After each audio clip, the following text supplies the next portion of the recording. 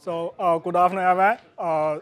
Thank you for coming to this session. So the topic today is generating distributed plan for PostgreSQL. So I'm Richard and I'm from Pivotal. So before getting started, I'd like to introduce myself a little bit. I'm Richard. My name is Richard Feng by Chinese name, and I'm from Beijing, China. And now I'm working at Pivotal on Green Plum, including merging new PG releases into Green Plum, and working on the MPP part of the Green Plum, as well as support for customer issues. Also, I work on Postgre projects, including the parallel grouping sets. Okay. So this is the agenda of my talk. At first, we'll introduce what the architecture looks like when PostgreSQL meets MPP. And then the second part is about the distributed plan for scan, join, and aggregation. And at last, I will make a comparison between the distributed plan in Green Plum and the parallel query in current PostgreSQL. Okay, any questions so far? Yeah, good. Okay, so MPP short for massively parallel processing refers to a system with two or more processors that can cooperate to carry out an operation, and each processor with its own memory, operating system, or disks. And Green Plum is approximately equal to PostgreSQL plus in MPP, and currently the Green Plum master is based on PostgreSQL 9.4, and we are still working on merging new PG releases into Green Plum. And in this MPP architecture, there are several PostgreSQL instances that contain user-defined tables and their indexes. And these instances are called segments. And each segment contains a distinct portion of the user data. And there is another one PG instance to generate plan, coordinate its work with all the segments called master, and master contains no user data. Okay, any questions so far? Okay, so user data are distributed among different segments, and usually there are two policies for the distribution, hash distribution and random distribution. Hash distribution means tuples are distributed based on values of a distribution key. Usually the distribution key is one or more columns of the table. And for random distribution, it means tuples are distributed to all the segments in a robin way to randomly. So on the right, there is an example of the hash distribution. So suppose you have a table, and the complete table contains 9 tuples. And after distributed by column C1 to 3 segments, the layout may look like this. So each segment contains 3 tuples. And please note that each segment contains a distinct portion of the complete table. So in the following talk, I will use these two tables as example, table T1 and T2, and both with 3 columns, column C1, C2, and C3, and both are hash distributed by the first column C1. Okay. Distributed plan for scan. It is quite straightforward to generate distributed plan for scan because the data has already been distributed on different segments. So what we need to do is just each segment performs a local scan, and the master runs together and outputs the final results. So the plan is look like there is a gather node on top of the scan node. And the gather node will have exactly one child plan, and which is the portion of the plan that will be executed in parallel on different segments. Okay, any questions so far? Okay. So distributed plan for join. To perform a join, the matching rows must be located together on the same segments. If not, the data needs to be routed among the segments before performing local joins. And usually there are two ways for the data movements. The first way is redistribution. Redistribute means each segment rehashes the data and sends the rows to the parameter segments according to the hash key. And another way is broadcast, means each segment sends its own individual rows to all other segments. So each segment will have a complete local copy of the whole table. And then after the data movements, each segment can perform the join locally in parallel. And the last step is master run together and output the complete results. So I remember in the in Bruce's talk in the morning, someone asked how in the sharding architecture join is performed, and here is how the join is performed in GreenPlum database. Okay, so if we are performing echo join on the distribution key, we don't need to any data movements because the matching rows has already been on the same segment. So we just need each segment just to perform the local join and the master run together to output the complete data. So the plan is looks like there is a gather node on top of the join node. Okay. So in other cases, we may need to redistribute one table. So like in this query, we are performing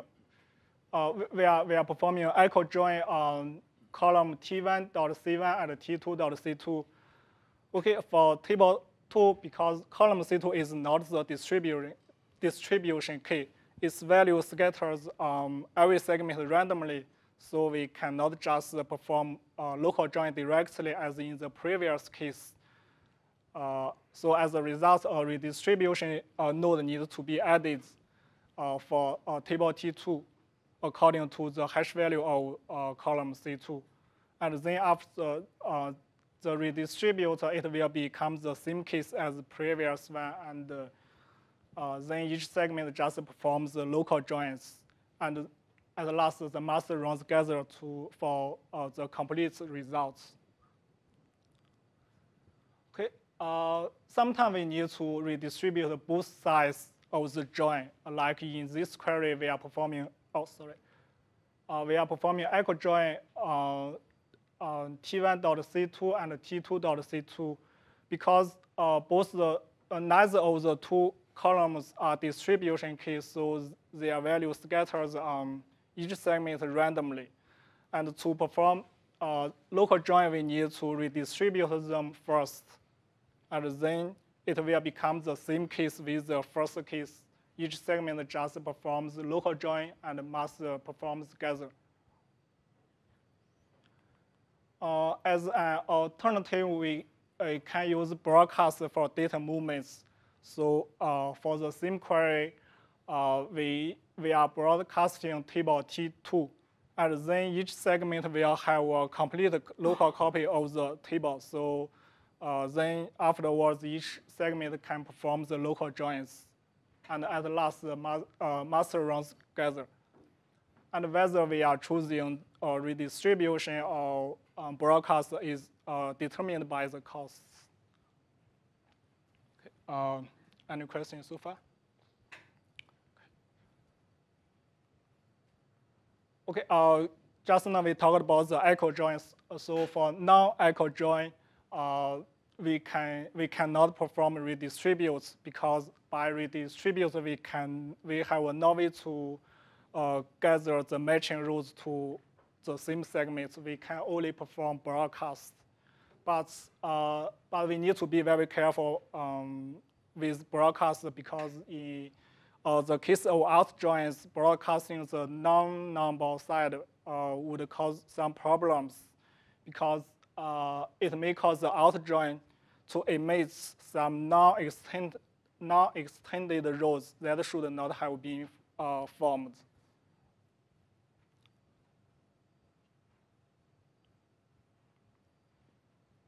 Okay, now distribute plan for aggregates. I'd like to divide this part into two, aggregates without group and aggregate with group. So the main difference is whether the final aggregation can be performed in parallel on different segments. For aggregation without group, the final aggregation can be only performed by one PG instance, because there is only one group, right? So while for aggregation with group, the final aggregation for different groups can be performed on different segments, so in parallel. Okay, let's focus on aggregation without group first. Similarly, as a first step, the first step is to check whether we need to move data among the segments. And in the case of aggregation with distinct, tuples with the same value of the distinct columns need to be located on the same segment, so that we can perform the deduplication, right? And so, and if not, the data needs to be redistributed first. And after the data movements, the aggregation is performed in two stages. The first stage is performed on each segment by running the trans function and skipping the final function. So produces partial results on each segment. And then master gathers the partial results from all segments and performs the second stage. And in the second stage, master is running combine function instead of trans function to merge the partial results, and running the final function to calculate the final aggregation results. So this is how the two-stage is performed. Okay. So if there is no distinct, we don't need to move data at the first step. Or if there is distinct only on the distribution key, we don't need to redistribute data either, because the tuples with the same value of the distinct column has already been located on the same segment. So the plan looks like a two-stage aggregation with a gather node between them. Okay, any questions so far? Okay, we will move on. So if there is distinct on non-distribution key, then we need to redistribute data first in order to gather the tuple with the same values of the distinct column to the same segments to perform the data deduplication. So the plan looks like the plan is there a two-stage aggregation, but before the first aggregate, we have a redistribute nodes for data movements.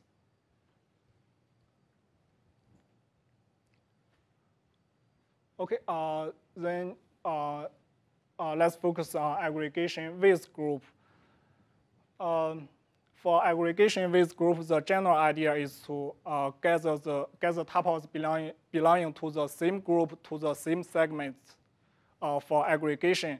And meanwhile, we distribute different groups to different segments for parallelism. Okay, I'd like to divide this part into three cases depending on whether we are grouping by distribution key and whether there is distinct. So case 1 is we are grouping by distribution key, and case 2 is we are grouping by non-distribution key and there is no distinct. And case 3 is we are grouping by non-distribution key and there is distinct. Case 1, group by distribution key. If we are grouping by distribution key, tuples belonging to the same group has already been on the same segment, right?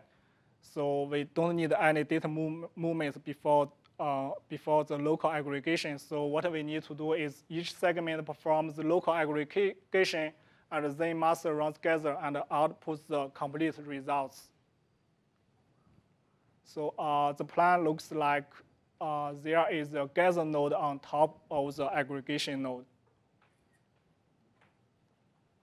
So any questions so far?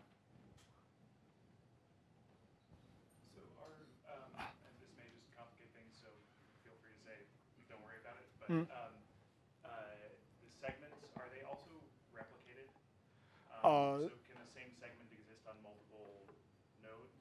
And do you have to then, so do you specify which segment you want results from whenever there's a query, or how is that managed in this process? You mean the same segment contains multiple nodes? So in order to do replication of the data, do you have the segments also, segment 1, which is over here, is also on node 3, and so if you wanted 2 replicas, you'd have, in essence, the replicas would be distributed by segment or in some other way, or no? Okay. No. We have replicated tables, Okay. which is not what you're saying, but I think for simplicity. Yeah. Currently, we are supposing that each segment contains a distinct portion of the data. But we do have replicate table now in Green Plum. But this is not in our discussion today. Any more questions so far? I will move on. So case 2. Case 2 is grouped by non-distribution key, and there is no distinct.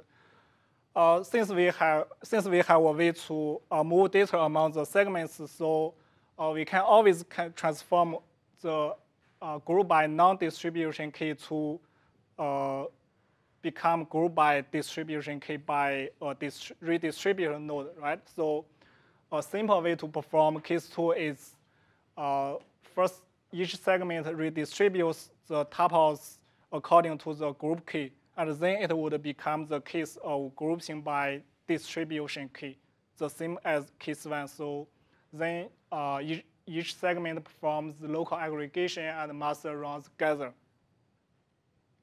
Yeah, but there is a problem with this plan because since we need to redistribute all the data at the first step, so it may be not the cheapest one because redistribution of whole table is with a very high cost. So we have another plan for case 2. Before redistributing the whole data, we first perform a local aggregation first by each segment. And in this aggregation, each segment runs transfunction and skipping the final function. So produces a partial result for each group that exists on that segment. And then each segment redistributes the partial results according to group key.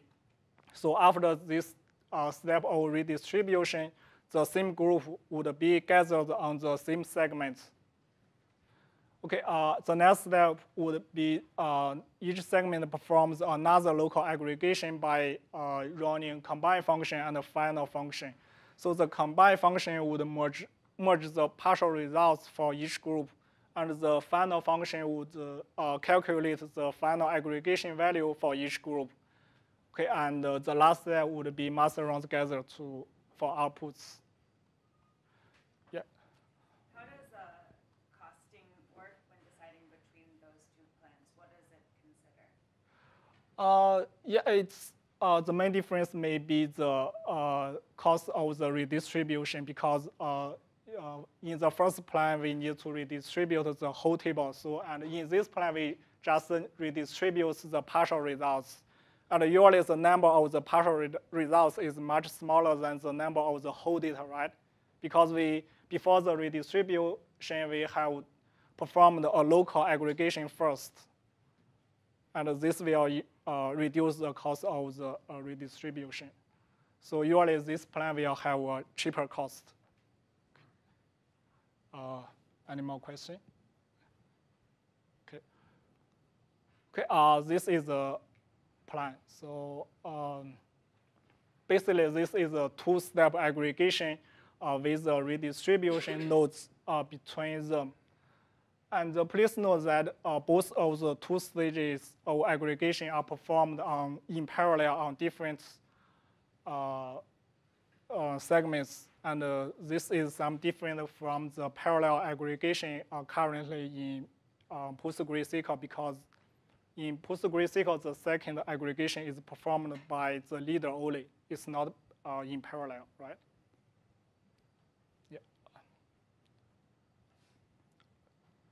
Okay, here I have an example for this plan. And with two segments, the upper is segment 1, and the lower is segment 2. And for the query, we are performing average on column C3 and grouping by column C2. Okay, so step 1 is each segment performs a local aggregation by running the transfer function and produces a partial result for each group, for group 10 and group 20 on each segment. This is a local aggregation without redistributing any data. And then the step 2 is we redistribute the partial results according to the group key. So group 10 would be gathered on segment 1, yes. And group 20 would be gathered on segment 2. So the next step would be each segment performs another local aggregation by running combine function and final function. So this is how we get the final result for each group. And the last step would be master runs together, which is omitted here. Okay. Yeah. How do the workers know what groups exist and where to send the groups? Actually, the worker does not know that information. It's just performs the local aggregation according to its local data. Right. Yeah. And then you have them doing the groups. Doing the group 10 group. the group. Yeah, the bottom one sends its group 10 to the top one.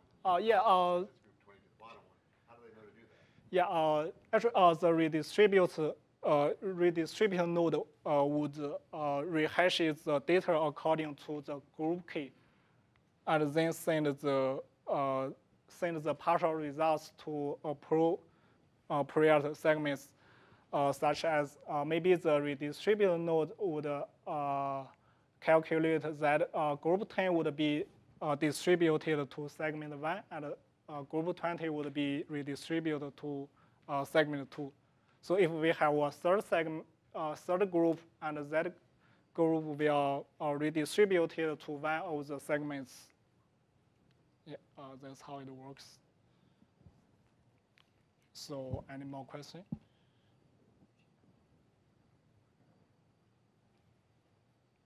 Okay. So case 3 is a little more complex. It's grouping by non-distribution key, and there is distinct. Okay. Similarly, we can always transform a group by non-distribution key to become a group by distribution key. If each segment redistributes the tuples first by according to the group key, and then it would become the same case with case 1. So then each segment can perform the local aggregation and must run together. But as in the case 2, this plan has caused a problem because we need to redistribute the whole data at first, so it will have a very high cost. And another way to perform case 3 is first, each segment redistributes the tuples according to aggregate key. So after this step of redistribution, the tuples with the same value of the aggregate key would be gathered on the same segments so that we can perform data deduplication, right, for distinct. And then step 2 is each segment performs the local aggregation in parallel by running a transfer function and produces a partial result for each group on that segment. And also, the data deduplication is performed in this step. And then each segment can redistribute the partial results according to group key. So the same group would be gathered on the same segment. And then each segment can perform another local aggregation and by running combine function and final function. So then we will get the final aggregate value for each group. And the last step would be master run together. Okay. Does that actually work out faster in practice? Because both of them start off by redistributing. Yes, yes. So this plan has the same problem as the first plan, yeah. It also has a very high cost because redistributes. Okay. Actually, the image looks much beautiful in my computer, but I don't know why it looks like this in the screen. So the plan looks is basically is a two-stage aggregation with redistribute node between them. Before the first aggregation, there is an additional redistribute node, which is needed for data deduplication. Okay. Any question for this plan? Yeah. If you have multiple aggregates there with different distinct lists, like average distinct column 3, but also average distinct column 4, Yeah. 5, and so forth. Yeah. What does the plan look like in that case? Yeah. For that query, currently GreenPlum would use a hash join. So the idea is it's generate this kind of plan for every distinct, and then it uses a hash join to produce the final results for every distinct. Yeah. Actually, I have a slide for that plan, but just before the conference, I deleted that slide because it's not easy to understand. Actually, I don't understand that plan too much. Yeah. Okay. Here is an example for this plan. So we are performing average on distinct column C3, and we are grouping by C2. Okay. So for the first step, we redistribute the whole data according to C3. And so tuples with the same value of C3 would be gathered on the same segment. As we can see, 100 and 300 are gathered on the first segment, and 200 and 400 are gathered on the second segment. So then the second step is each segment performs the local aggregates with distinct. So the data deduplication is performed in this step and produce a partial result for each group 10 and 20 on each segment. And then we do another redistribute of the partial results according to the group key. So group 10 would be gathered on the first segment, and group 20 would be gathered on the second segment. And then after the redistribution, each segment can perform another local aggregates by combine function and the final function. So then we will get the final results for each group. And the last step would be a master gather, a round gather, which is also omitted here. Okay, any question for this plan?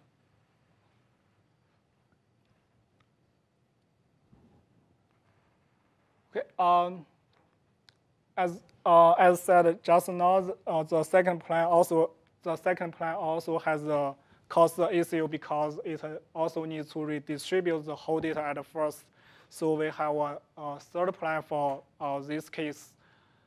So step one is before redistributing the whole data, each segment performs a local deduplication, usually via hash aggregates by the group key plus in the aggregate key. So after this step of deduplication, the aggregate key would be distinct within a group locally on each segment. And then each segment can redistribute the data according to a group key. So the same group would be gathered on the same segments. Okay, and so then each segment performs another deduplication via another hash aggregate, and also by the group key plus in the aggregate key. And after this step, the aggregate key would be distinct within a group globally.